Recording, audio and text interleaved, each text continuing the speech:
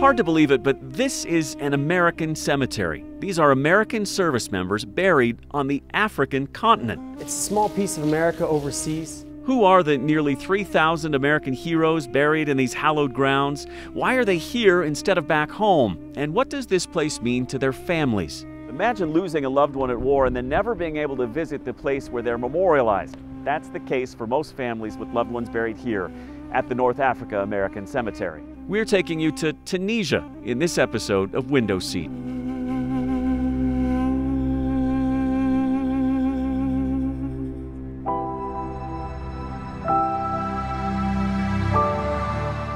Just a little more than a mile from the shores of the Mediterranean Sea, just a short drive from the famous 9th century Carthage ruins near the Gulf of Tunis on the northern coast of Africa, you'll find an oasis in the desert heat, a revered resting place for heroic Americans, operated by Americans, paid for by Americans, paying tribute to those American heroes. This is where American forces killed in some of the most brutal fighting of World War II on the African continent died 80 years ago, and they were buried not far from the battlefields where they fell, instead of returning back home from war. North Africa was the beginning of the end for the Axis forces in Europe. And it's this man's job to make sure their final resting place is well tended to. My name is Brian Blum. I am the superintendent of the North Africa American Cemetery in Carthage, Tunisia. I work for the American Battle Mines Commission, which oversees 26 American military cemeteries overseas. And this is the only one on the African continent. You could call this a hidden piece of American history. This particular cemetery opened in 1960, but it's rarely talked about, unknown to most. Sure, maybe you've heard about a couple of these kind of cemeteries near famous European battlegrounds, but there are far more than you could imagine. From here in Africa to all over Europe to even this one in the heart of Manila in the Philippines. We showed you the Manila American Cemetery weeks ago here on Window Seat. To learn more about it, just click that link in the upper right corner of this video. But the cemetery in Tunisia is really unique because it is so remote. A lot of Americans don't know about our cemeteries in general. If they do, they know about usually Normandy American Cemetery. We always like to remind people that there's 25 other sites, and this is a really, really unique location. It's the only one on the African continent, and so it's really special for them to come visit this site in a unique part of the world where there's a lot of American history.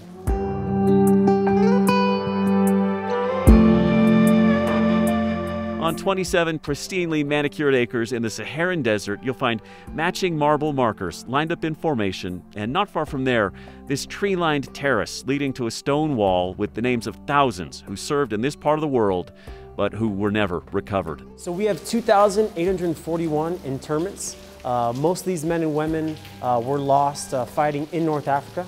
However, we do have a lot of service members who were stationed in sub-Saharan Africa and the Middle East. So we represent a large geographical region. We also have 3,724 names on our wall of missing. Vast majority of these men and women crashed in the Mediterranean, either due to aircraft crashes or their ships being sunk by the Germans during the war. So exactly when and how did their deaths happen? Pay attention to the map room here as Matt gives us a brief history lesson. On November 8, 1942, Operation Torch, Anglo-American invasion simultaneously at Casablanca, Iran, and Algiers, fighting not against the Germans, not against the Italians, but actually the Vichy French. A lot of people don't know that we fought against the Vichy French for about 3 days during the war.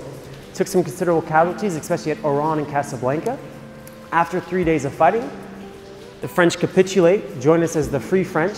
Then the British, the Americans, the Free French were all moving east together towards Tunisia, where now the Axis is starting to build up a big bridgehead.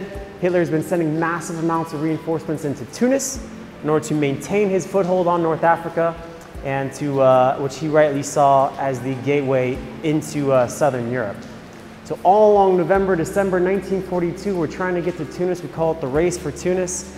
Allied planners failed to appreciate that North Africa, the north in North Africa, we do have seasons here. We have a lot of rain, cold weather, all the dirt roads turn to mud. So just like today, we have a lot of rain. A lot of people underestimated that. So it takes us longer than we anticipated to reach Tunis. And every day we fail to reach Tunis, more and more German forces are being built up there. And something important to note is that these German forces were elite paratrooper regiments, elite panzer units, really battle-hardened troops that fought on the Eastern Front or the campaign in France or the Low Countries or Belgium against a really green American force that had little to no combat experience. They get within about 40 kilometers of Tunis around Christmas Eve 1942. That's when this German does his biggest surprise attack, pushes all the way close back to the Algerian border, and Eisenhower realizes it's going to be a lot more difficult, much more prolonged campaign than he had anticipated. And this is when we start maneuvering in central Tunisia. Two reasons. One, it's drier, it's warmer, it's easier to maneuver. Second reason, we're trying to prevent Erwin Rommel, the famous Desert Fox, who's been retreating after the Second Battle of El Alamein, from linking up forces in northern Tunisia with all these new German forces.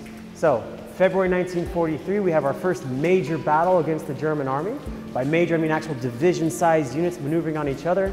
Catches us off guard, does a surprise attack, and that's when we have a retreat for about 80 miles, which is the longest retreat that Americans did during World War II, 20 miles longer than the Battle of Bulge 2 years later. So, Eisenhower then fires Major General Friedenthal, puts General Patton in charge, and General Patton then starts to instill a lot more discipline, starts doing aggressive counterattacks, El Guitar, eventually in the Sidi Nazir region.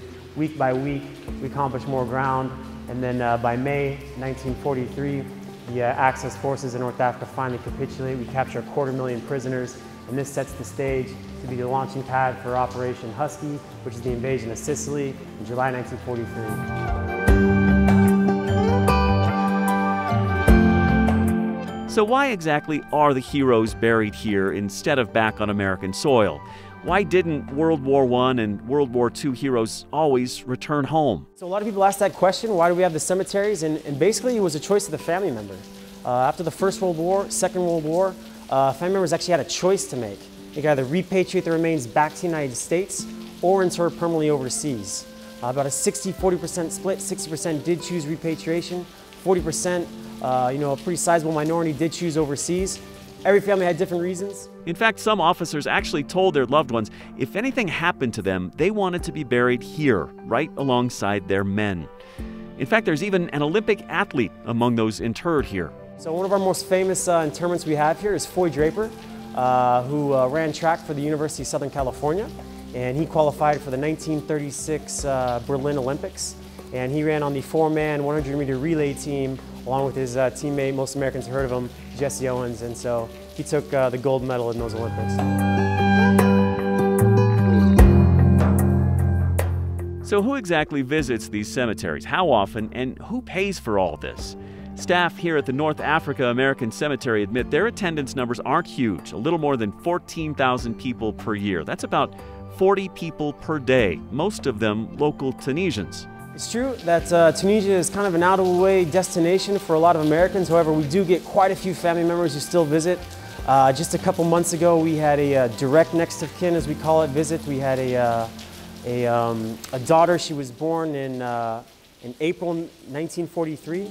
Her father, whom she had never met, was killed May 1943, and she came out here for the first time, spent 3 hours at the headstone, and one of the most emotional things she said to me was, this is the first time that I get to meet my father, and so that was a touching moment. So we do have a lot of families here. We're in contact with a lot of next of kin families via email.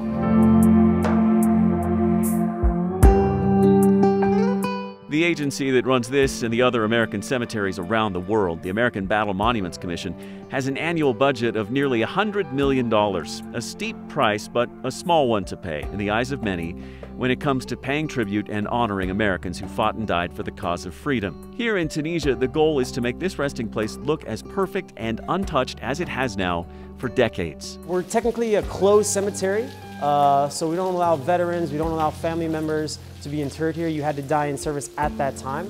So the only one exception generally that we make is if there would be some remains discovered somewhere. If they were to find the remains, identify those remains, the family member has that same choice to either repatriate or inter overseas. Very much the culture now to repatriate, but it's possible, it does happen.